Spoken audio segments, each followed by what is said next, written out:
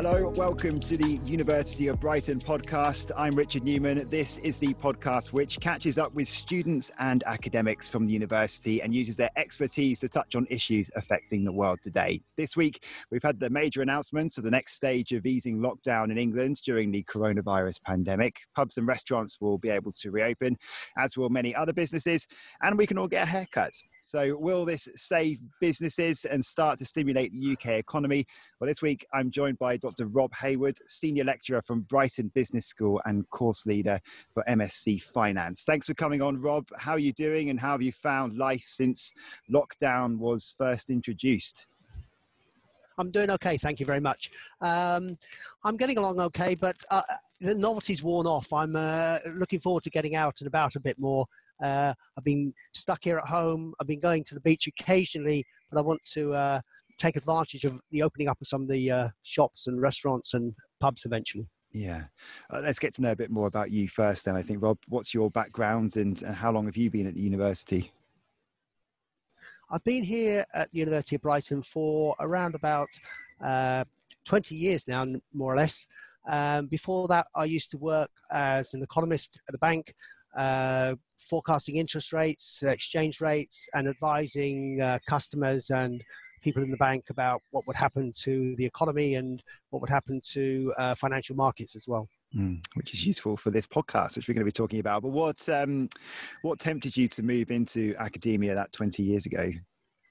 Well, I mean, I worked in financial services for 15 years or so, and I just thought it was a time for a change. I had some children, and it needed a bit more focus on them and a bit less focus on financial markets. And I think it's a nice position to be in academia because it's a bit more flexible. It's hard work, of course, but it's a bit more of a flexible life. It's not so much get there at 9 o'clock and leave at 5. It depends on what's happening that day, and there's a much more scope to do things at home. Okay, let's talk about the current situation. Firstly, we'll go back to before the announcement. Shops have been reopened now for nearly 2 weeks. So what do you think the early impact might be for business owners? Well, I think they'll be very relieved, of course, to be opening up again. It's been a huge shock, and of course, some businesses are not going to be able to reopen. It will be too much for them, and so they will inevitably go bankrupt, I'm afraid. But the ones that have survived, I think that they're going to enjoy the initial bounce in spending because, of course, everyone has been cooped up at home. They've been limited in what they can spend money on. And I think there's going to be an initial wave of spending, which is going to help everybody. The key question really is how far that increase in spending permeates through the rest of the year. Because, of course, although there's been a big increase in the savings rate as people have, in many cases, have been paid but have been unable to spend the money, there's also been an increase in savings because people are worried. And the more that people are worried about the future, the more they will tend to keep their savings and be a bit cautious about their spending. So I suppose one of the things the government would try to do is to encourage confidence and try to get people spending. I think we've seen ministers trying to do that. Yeah, I will talk about a little bit later about what the Chancellor might do to help push that up a bit further. Just about the shops that are reopened. I mean, we've had this now for about 3 months. So by this point, this is a sort of usual amount of time when habits start to become, a routine. So we're used to now shopping online a lot more, and a lot of businesses are better equipped to do that. So some of those smaller local businesses, some of them probably going to struggle a little bit because of the fact that there are these change of habits. There is the caution of not spending too much money, and there's also the safety aspect that some people just don't want to take the risk just to go browsing in a shop. That's certainly true. And I think you mentioned a lot of things there which are uncertain, and that makes it very difficult to know actually what's going to happen. Certainly some people are vulnerable and they will not go out. Some people are worried and they are going to hold back as well. There are habits now, and certainly institutions, shops are more able to deliver resources remotely, so that's a change in the way that things are taking place. But I think there's also a kind of social aspect to shopping, that people actually like to go out and meet people, and I think that's one thing that will cause people to move away. Even though they can buy things online, they want to get out in the shops, they want to actually feel and touch things. So I think that works the other way, and I think the retail industry will be hoping that that is going to be unleashed as well with a big wave of spending. The measures put in place by the government yesterday, wide-ranging, of course, but generally, what do you make of them? Well, I think they're part of the attempt to get things back to normal, whatever that is. It's an attempt to encourage people to spend more. I think we've heard that the shops and the retailers have been quite pleased that there's been a bit of flexibility introduced to the 2-meter distancing, so that gives them more flexibility. I mean, it's going to be difficult for them because even though they're opening up, they're not opening up in exactly the same way as which they closed. They're going to have to put in place measures. They're going to be expensive. They're going to mean that shops can't be filled up with people, which is exactly what they would like to see, that they're going to have to accept that there's going to be less footfall and probably less spending as a result. How crucial is it that pubs, restaurants are permitted to open from 4th of July? For some of those businesses, could they have lasted much longer? I mean, some of them have been quite innovative in terms of their takeaway offering that they've been able to offer over the last few months, but there's no doubt, you know, in general, from the government, there was a decision to be made here between relaxing the rules, stimulating the economy, and the other side, which is controlling the virus. And it sort of applies to all of us, doesn't it? That's right. I mean, it's a delicate balance, and it's made more difficult by the fact that we don't really know everything we'd like to about the virus. And so we're not sure how it's going to evolve. I think certainly the government has a difficult job to try to balance the economy and the health effects. And I think they're kind of putting the emphasis on people to try to make up their own mind. I think they clearly want to get the economy moving as quickly as possible because, as you say, although shops have been quite innovative in the way that they've responded to the crisis, I think in most cases, shops are dealing with quite low profit margins. And so they haven't got much scope to last for a number of months without getting any revenue from shopping. They have fixed costs in many cases, although some of those might have been deferred. Certainly the taxes have, but they always have some expenditure. And so I think the longer it goes on, the more retail establishments will go bankrupt. And so the quicker the government can get things moving again, the more likely it is we can save some of these small businesses. And a lot of those tax measures that you've been talking about are only short-term, of course. It's just a short-term respite for them before they have to catch up a little bit later on. And there are other businesses that can't open that actually probably expected that they might be able to on the 4th of July. I know one of the big ones that we talked about over the last 24 hours, we're recording this on a Wednesday, is the fact that gyms can't reopen. I think they very much expected that they would be able to. They can't go on forever, can they? They're now at a point where they've probably been targeting the 4th of July for the last couple of months, and now they're going to have to wait a lot longer, and some businesses are not going to be able to survive that. That's certainly the case. I mean, I think it's a bit unclear how damaging the emergence from the lockdown will be, but I think there's a risk that it's going to be quite painful over the next 6 months, that the end of the furlough scheme will mean that business will start to lay people off. The fact that we have more people becoming unemployed will be a bit of a shock. And it's not, I don't think, going to be just a smooth bounce back to where we were before. It's going to take a long time to get there if we ever do. And I think that it's going to be quite a painful adjustment process to move the economy back to even the level of output and employment which we had back in January and February. How much damage do you think has already been done to the UK economy? How big is this? I mean, it's a huge amount. We've never seen anything like this. So it's almost impossible to say that there's not been a situation where we've had such a shutdown in the economy. It's almost like some people have said that it's putting the economy to sleep and then opening up again. And though it hasn't died completely, it is the sort of shock that if you look at any of the diagrams of the performance of the economy, they're just shocking. That they show that what we've seen in terms of reduced output, increase in unemployment, decline in spending has never really taken place before. And so although the government, I think, has put in place measures to try to alleviate the pain, it's inevitably going to be quite deep-rooted. And I think it's going to be long-lasting as well.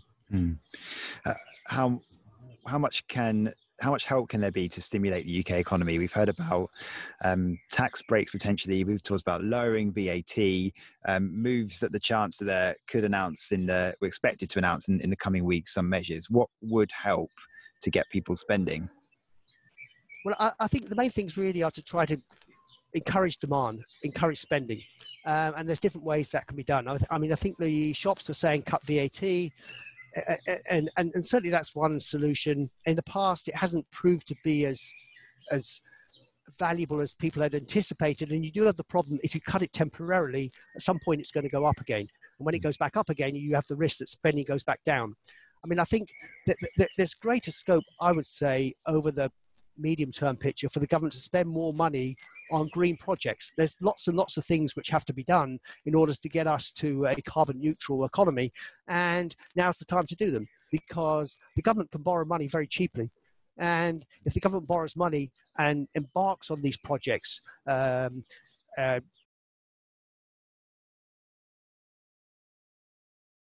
building infrastructure which is going to help the economy, building green energy resources, helping public transport, changing the insulation of homes. All these things are things which could be done and which need to be done anyway.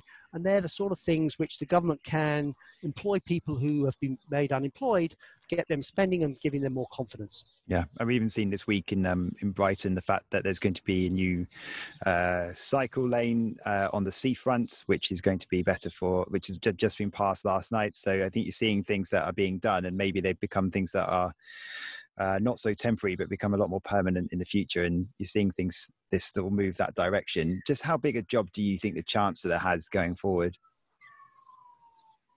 Do you envy him? I mean, not really. I mean, I think he's in quite a decent position at present because he's quite popular, he's quite articulate, and he's been giving lots of money away. But in the future, there's going to be some pressure on him to do something about the government deficit and about the amount of debt which has been built up. I mean, the debt has become bigger than the UK economy, and there's going to be some people who say, well, you must do something about that. You must raise taxes, you must cut spending. I think that there's a big argument to say that that's not the time to do this.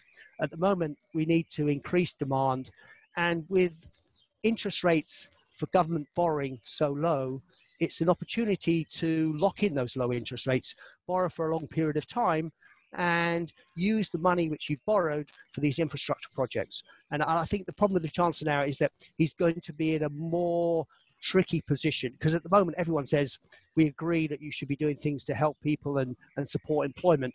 But as we move through the rest of the year, I think there's going to be one group of people saying, cut the deficit. And there's going to be some talk about maybe moving back to austerity. And I think that's one thing that should be opposed, if at all possible. You're talking about borrowing there, and in terms of us as consumers borrowing as well, we're seeing that lenders are changing their behaviour at the moment nationwide. I'm on those to cap mortgage lending, for example. Do you think that there will be incentives to encourage more borrowing, or are we going to see a tighter squeeze? I think the risk is that the lenders are going to be cautious. I mean, the lenders know already that people who've borrowed money in the past, some of them are not going to be able to pay back. And that's really what the nationwide is reflecting. I think that from the government point of view, the central banks cut interest rates to virtually zero. So there's nothing that really can be done there. I think that really, again, I would argue on the demand side, if you can get the economy going, then the more businesses are going to be successful, the more people are going to be employed, and the more likely it is then they can pay back their debt. So there's a sort of virtuous circle there. And if the economy does contract more severely and suffer more badly than we hope, then I think that there is a risk that lenders will become even tighter with their lending, and that will exacerbate the problem. So we need to try to avoid that if we can. Big question then, just how bad is this impending recession going to be? How much of an impact could this have and how many years? I mean, how long are we going to see this be a massive issue? I think it's impossible to say that. I mean, I would like to have the ball and tell you exactly, but you've said yourself some of the uncertainties which are out there. I think probably the most important things will be the decisions which are taken, such as whether the government continues to support the economy with spending, whether we have some kind of smooth agreement with the European Union at the end of the year, which allows us to continue trading effectively there. And probably in the bigger picture, what happens to countries around the world. I mean, there's some movements towards a more protectionist world. And if they gather steam, then I think it's only going to exacerbate the downward pressure, not just on the UK economies, but economies around the world. And so I think there are some risks out there, which in this uncertain time make it even more worrying slightly. I think maybe a better way for me to phrase that question, I guess, would be to say, what would you think would be the best and the worst case scenario during a recession? Well, the best case is the idea that we've stopped briefly and now everything's been opened up again and everything's going to bounce back and we'll just take off where we left off before. This is the scenario which is a so-called V-shaped recovery. I think most economists are quite skeptical about that. Doesn't mean it won't happen just because they're skeptical. I mean, it's possible. I mean, there's, as we said before, a big build-up of savings which could be unleashed. I think probably, as we said before, there's going to be some caution. It's much more likely to be a kind of prolonged, gradual recovery, and hopefully that's what we'll see. As I said before, I think the more dismal outlook will be one where the government stops supporting economic activity. We have a crashing out of the European Union without an agreement. We have more general trade protectionism around the world. And then it could be much more prolonged and much, much more painful. The world's going to be a very different place over the next couple of years, isn't it? We're going to have to get used to very different ways of spending and managing our money. I think that's right. I mean, we've already had a shock over the last 3 months. I mean, it's something which none of us could have envisaged, let alone any of us having experienced it before. So we're sort of used to things changing now. And I suppose in some ways we're moving back to what we expect to happen, that we're actually going to be able to go out rather than just leave the house once a day, which is what it was back in March. And even looking back in March, it seems so long ago that how things have evolved and how we're now cautiously emerging from that lockdown. So yeah, it's going to be different, but hopefully we can get some good things out of this as well. I mean, as I said before, there's some opportunities to spend money on some green projects, and some of the behaviour has changed. Like you mentioned, the cycle lanes, certainly people have been finding other ways in which to get around if they're a bit cautious about public transport. In simple terms, how have financial markets not been completely brought down by the impact of coronavirus, especially at that initial shock phase where everyone was going to lockdown? Well, I think it's slightly a mystery, because in March, when the lockdown started, there was a collapse. That stock markets particularly fell 20 or 30%. And that's probably what you'd expect, because the stock markets reflect future profitability. And if you close the economy down, then profits are going down as well. Since then, what we've seen in the US and to a lesser extent elsewhere in the world is a recovery in those stock markets. And people have been saying that doesn't really fit in with the general idea that the economy is going to struggle to recovery. And the explanation people say is because central banks around the world have been pumping money into the economy. They have got interest rates at zero, and to increase the monetary pressure, they've just pumped money into the banking system, and that money has to go somewhere. It seems to me that still stock markets are quite vulnerable, that if we don't get a nice smooth recovery, stock markets are going to fall. And I think it also highlights the fact that there's a limit to what monetary policy can do. If you pump money into the economy, it's not necessarily going to normal people, encourage them to spend. It might just flow straight through into financial markets, creating the prospect of new bubbles. And I think, again, this argues that it should be the government doing something with fiscal policy. Cutting taxes maybe, but even more so, I think, spending money where it can really improve the future of the economy. On top of all this, as you mentioned already, is Brexit. I mean, the transition period is meant to end on New Year's Eve. That's only 6 months away, during a time when priorities for all nations are elsewhere. You know, it's one of those things we've sort of gone to that we've been talking about for years, and it's kind of gone to the back of our minds, and suddenly it's going to creep up. I mean, how much of a disaster would it be if there were no trade agreements, that we ended up leaving in a no-deal situation on the back of all this turmoil from coronavirus? Well, I think it's got to be terrible. I mean, I think it's to be avoided, but it's hard to see how that can happen. I mean, I know in negotiations you've got to look tough and you've got to pretend that you're never going to back down, but it seems that both sides are entrenched in positions where it's hard to reach an agreement. That said, I mean, European Union has a history of pulling something out of the bag at the last minute, but I'm not sure that is the same with the UK government. So they really are entrenched in saying they won't do this, they won't do that, and also that they won't extend the negotiating period. And as you say, it's been quite hard to negotiate when the focus has been on COVID and when it's been impossible to meet face-to-face, more or less. So I think that this is one of the concerns I have about the outlook for the economy. On top of the COVID-19 shock, we might get a second shock, which comes from the breakdown in trade with the European Union, which of course is our biggest trading partner, and that's another risk. I mean, what about a scenario where, we are just a couple of months away from the end of that negotiating period, it hasn't been extended, then there's a second wave of the virus? I mean, that would be pretty catastrophic, wouldn't it? It would, of course. It would, of course. But I mean, on the other hand, hopefully that would concentrate some minds and encourage both sides to come up with something which would prevent that from happening. Because it would be terrible to have a double shock. Yeah, you'd hope so. This must be a really interesting time for you in your field. A great time to study business, financial markets. I mean, like you said, never seen anything like it before. And I imagine it's a fascinating time to be an expert in your area. Well, it is interesting, that's for sure. And in a way, it's been interesting since the global financial crisis, because we had a huge shock then. We had a big interest in economics because suddenly people saw how large the effect could be on their lives. I think in the period before that, the economy just chugged along nicely and calmly, and so people forgot about it. And over the last 5 or 6 years, we've had lots and lots of emphasis on the importance of the financial sector, the greening of the economy, the circular economy, trying to make sure that we can have an economy which is sustainable. And so there's a huge amount of interest in economics, and that makes it great for me, of course.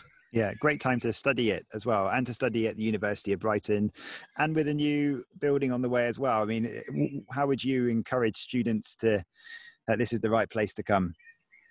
Well, I think that, it's a great time to study. It's a great place to live in Brighton. And as you say, we've got a new building which is going to be opening up very soon. And we are really interested in economics, not just the traditional economics, but also thinking about new ways in which we can ensure that the economy works well for everybody.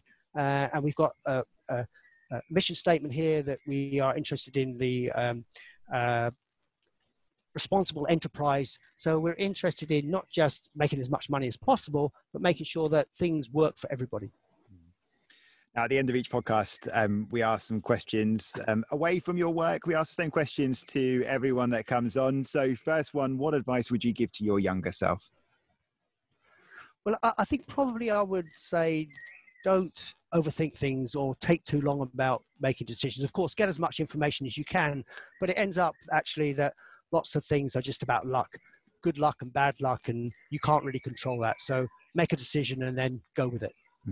If you could pick a different subject to study at the University of Brighton, what would it be? Well, I was thinking about this, and I was thinking I'd like to do art. I mean, it's very different from what I do now, so I think I would really enjoy that. I mean, I'm rubbish at art, so I probably wouldn't be allowed in, but if I was allowed in, I would take that, certainly. Is that a hobby that you have, though, outside of work? Not really, but it seems really interesting. I think if I was in a course and I was forced to do it, I would learn something about it, and hopefully I would improve somehow. Yeah. What positive changes have you experienced from life in lockdown that you might end up taking forward? Well, I've had my children at home, and so it's been a bit more tricky. Obviously, we've been cooking, and my son is unable to eat cheese. My daughter doesn't eat any meat. And so we've had to be very flexible with our cooking. And I've come up with lots and lots of new recipes. I've been eating more fruit and vegetables, and I think that's a positive thing for the future. Yeah. Can you pick a favourite place in Sussex? Well, for me, it's at the Amex, behind the goal when Brighton score a goal. So it would have been great on Saturday when they scored against Arsenal. It would have been right in front of where I was standing. But of course, the stadium's closed now. For me, that's the best place. Yeah. When lockdown is lifted, if you could give visitors to Brighton and the area a tip of what to do or experience, what would it be? Well, one thing I've enjoyed, and which actually you can do under lockdown, but it will open up more for people after the changes take place, is to cycle from Brighton to Rottingdean.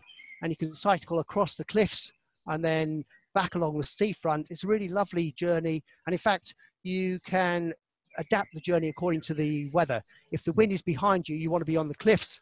And if the wind's ahead of you, then you want to come back along the underside. And it's a really great view of Brighton up there on the cliffs. And it takes you about an hour or so. So I'd really recommend people doing this. I second that one. Tell us something interesting about you, which a lot of people may not know. Well, I'm not sure it's interesting, but unusual is that I used to be a cycle messenger in New York. And so I was delivering packages around the city around about 1986 or something like this.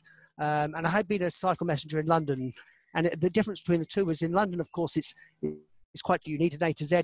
First few weeks, you spend all your time looking at the street names, trying to find things. But in New York, I never had a map on the first day, and I thought I'll buy one when I need one, but I never needed one. It's just, the streets are just sequential. Once you know the avenues, you never need a map. You could just go wherever you want. So it was an unusual job I had for a while. Yeah, no, that is interesting. And if you could pick 3 people to have to dinner, who would they be and why? Well, I've chosen, first of all, Muhammad Ali, because I think he's the greatest sportsman. And on top of that, a fantastic human being. And would have been an even greater sportsman if he hadn't missed the best years, banned from boxing because of his opposition to the Vietnam draft. So I think he would be fantastic. The second one I've got is John Maynard Keynes. And it sounds like a boring one for an economist to come up with, but actually Keynes is really interesting. That he was not only the inventor of macroeconomics, more or less, he was also a member of the government, an advisor. He was at the Versailles Peace Treaty, and he famously identified the damage that treaty would cause. He was the architect of the post-war international economic system. He was a big writer. His books were bestsellers. He was also a member of the Bloomsbury Group, this artistic group which included Virginia Woolf. So I think he would be fantastic. And on his deathbed, he famously was asked any regrets, and his answer was that I didn't drink more champagne. So I think he would be great at a dinner party. And my final one is Bobby Moore. I'm a West Ham supporter, and as the West Ham slipped into the Championship, it would just be nice to be reminded of that day back in 1966 when West Ham won the World Cup. So those would be my 3. I'm not sure what they would have to say to each other, but I think it would be interesting. So are you a West Ham supporter with a Brighton season ticket? That's me, yeah. I go with my son. So I've kept him away from West Ham because I've inflicted enough upon him without making him a West Ham fan. He supports Brighton. Been painful in the recent times as well, but hopefully all right from here on. Rob, thanks so much for your time. Really good to get your views on the current state of the economy during these odd times. It's great to have you on. Thanks very much. I've really enjoyed it. That's it for this week. Please do subscribe and share on social media channels. You can also watch this on YouTube and listen via Apple Podcasts and Spotify. Bye for now.